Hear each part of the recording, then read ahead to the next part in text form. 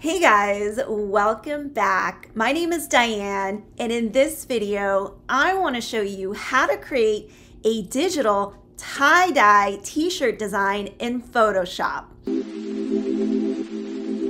Hey guys, welcome back. So in this video, we're actually going to make this design right here. If you're interested, some of the brushes I did use here are from this set of tie-dye ink blot brushes, Volume 2. So you can get that on my Shopify store at thegypsygoddess.com. All right, guys, so we're going to jump into creating this design. So what we'll do is go to File, New, to create a new document. We want to make sure that we're at color mode CMYK. The resolution should be 300, and then we can start with inches. So if we're uploading this somewhere, we want to make sure that it's a square so that when we're printing this as an all over print pattern for a hoodie or a t-shirt, the design will spread across and you'll have more of it. We can start out with 20 by 20. I typically like to do 29 or 30 inches by 30 inches. You can even go up to 37 inches at 300 DPI. Once you do that, you'll go ahead and go to your layers, create new layers. And if you're using the Photoshop brushes or you're painting the actual brushes in here, we'll use my ink blot tie-dye brushes volume 2. If you wanted to move the shapes around, it's easier to move the shape, increase or decrease the size when you have them in separate layers. So I'm just going to jump into this design that I've already created. I added a couple of different layers. For this one, this shape right here, it was a little too light, so I duplicated it and then I added a shape down here. I found a design that I kind of wanted to replicate online. Not the same exact design, but something similar. So I like the ink blot effect that you're seeing here. I split up this design to get a different variation. And then I filled in the middle with a little bit more shape. If you wanted to change some of the colors, you can add a color overlay. Some of these colors, if you don't like the gray, you can always change it. Just keep in mind that it doesn't matter what color you start out with, you can change it later on. So say I'm happy with this design. Let's go ahead and save this. So we'll save it twice. So we'll save a JPEG with the white background behind it, and then we'll save a second one with a transparent background. We'll go to File, Save As, and then you can name it whatever you want. And we'll go to JPEG, and we'll save it on the desktop. And the second version that we're actually going to save is we're going to turn off the background layer just so that we have transparency. So in case we wanted to print it on a different colored shirt, just to give yourself options as far as like the design of the t-shirt, we'll go ahead and save as, and then we'll choose PNG down here, save it on the desktop, click Save.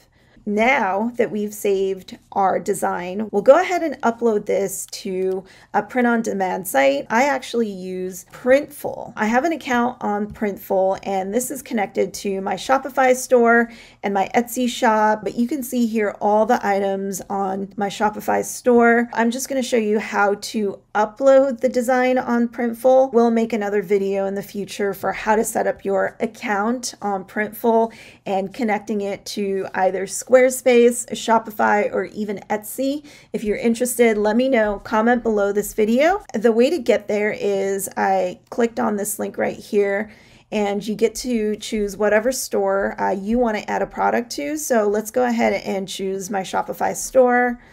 And then from here, you can add a product. We'll put this design on an all over print hoodie. The actual product that I like to create is the all over hoodie print, and it's unisex, so it could be great for both men and women. So this is the product that I always choose. From here, it gives you a couple of different options. It does let you upload it to the front, back, right sleeve, and you can definitely create kind of like a variation of the design for the right and the left sleeves if you wanted to do that. Let's just click on drop your design here. And then we'll go ahead and upload, and then we'll look for our design, the JPEG version. So once our design is uploaded, I'll give it a second here. We can go ahead and place it. And so that's how it's going to look. You can move it up or down. You can even increase or decrease the size. So for this one, let's go ahead and kind of move it to the right a little bit. And then on the back, we'll do the same thing.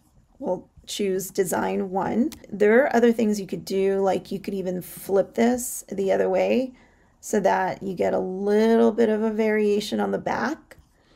And then as well as the right sleeve, we'll go ahead and place this here, and then we'll just do that. And the same with the left sleeve, we'll go ahead and choose the same design and move it around when you like the placement. And then it has you do it on the pocket as well. So we can kind of move this around. You can increase it. I always like to increase this so you can get a different variation of the design on different parts of the sweater. And then we'll choose this one last time. And if you have a logo, you can always drop in the design here, but we're not going to do that this time. So once you're happy, you can click on Mockup View.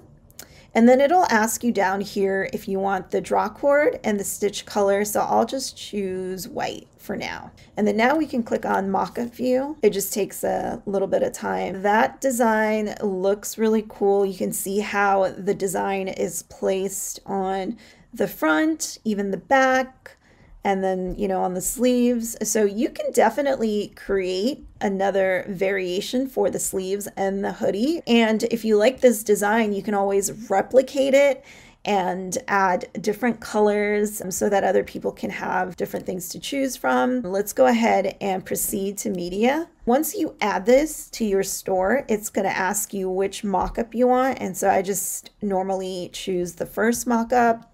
You can name this as gray tie-dye hoodie, unisex hoodie.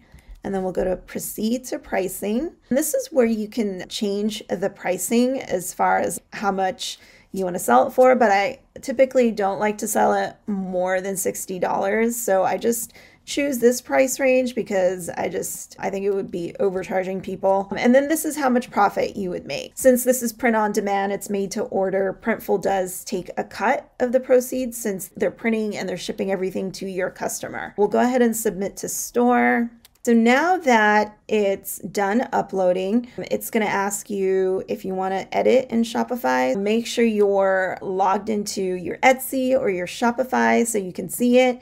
So it's pretty automatic. Once you click on which mockups you want, you can see how it looks on the back end. It even fills out, you know, all of the description for you, fills out all of the sizing and the prices, and even, you know, the website SEO. You can definitely change it if you want. Product type, I typically like to do tie-dye clothing. That's what I've labeled clothing collections here. The tag for this one, I typically do unisex hoodies, and then it'll just show up on my actual collections. Once you're happy, you can click on save. So now we can view it in action. So yeah, guys, this is live on my site now. So it's pretty easy how to set up your print-on-demand store on your Shopify site or Etsy. I'll do another video where I'll walk you through Etsy if you're interested. I really love the way this turned out. I might make this design in other colors as well. If you have any questions, anything at all, please let me know. Comment below this video. And if you like this content, please consider liking this video and subscribing to my YouTube channel. All right, guys, thanks so much. Bye.